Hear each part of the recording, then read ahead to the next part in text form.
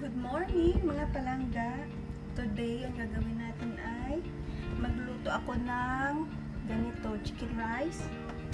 Simple lang talaga ang lulutuin natin. Ang ingredients niya ay ito, pandan leaves. Ito, mabibili nyo to sa NTUC. Parang $3 lang to. At saka garlic. At saka rice. Simple lang po ako magluto. Kasi may bisita kami ngayon. Kaya. So, ayan na. Kumukulo na sa loob. So, need natin is ano natin, haluin. Yan. Haluin natin. Para mamaya lutong-luto siya.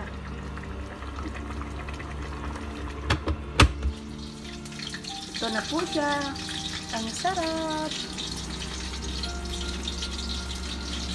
Ito naman yung fish, hindi pa tapos.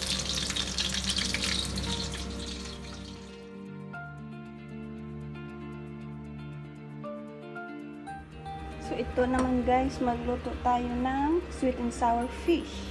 Ito, fish fillet, minarinate ko sa asin, oyster sauce, at saka linagyan ko ng white egg. Yung puti lang kasi para yung kapit niya mamaya sa flour maganda. Ito, of course, sweet and sour sauce. And of course, ketchup. At saka ito, onion. At itong flour. Ang ginamit ko na flour ay self-raising flour. Ito, maganda to.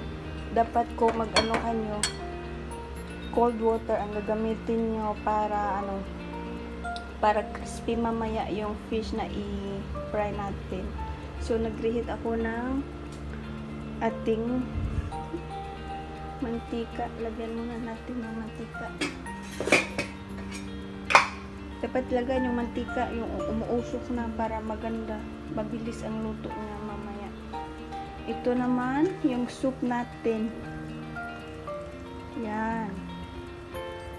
Soup natin yan. Para mamaya. Ayan. Buhay abroad. Ganito po. Ayan na. So, tatapusin lang ito natin.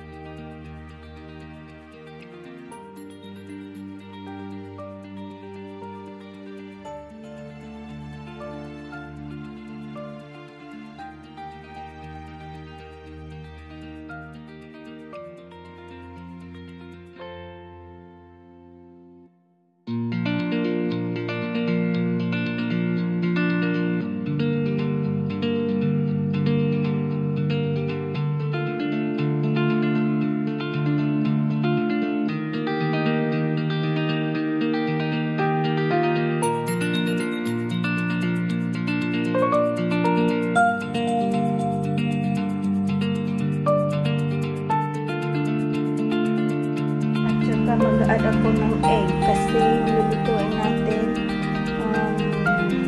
chicken rice. Set na siya. Okay? So, ayan. Para i-set natin sa